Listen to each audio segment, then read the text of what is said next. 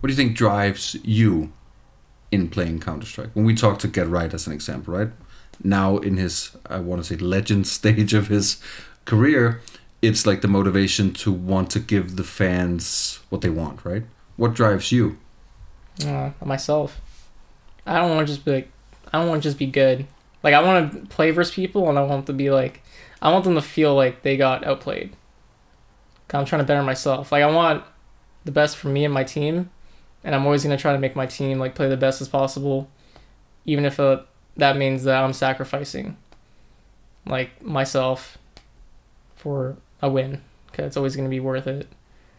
But yeah, I think just motivating myself to get better, be a better player, and if I'm trying to be the best I can be myself, then being just good will never be enough, and I'm always gonna have to strive for more.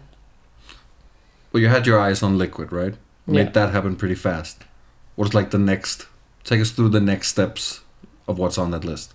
Next steps, win everything as much as possible, because I always look at esports as like an actual sport. Like, we can act like an actual sports team and do everything an actual sports team does, and like huddle and stuff, and really like get into it, as long as everyone is down to do it.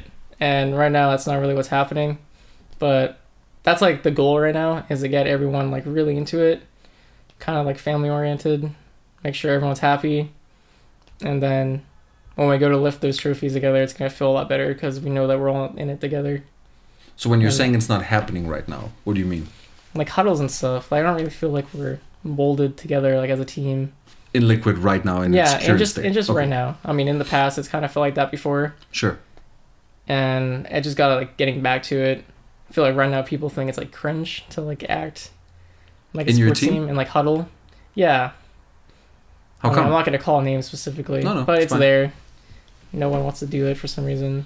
We even talked about doing it. This event didn't happen, and I don't really know why it doesn't happen.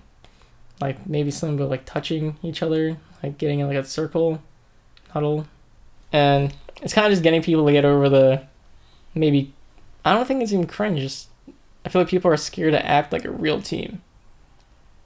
That's like what it is, and it may look stupid outside, but if you get 5 people to believe in something and fight for it, it's gonna be powerful.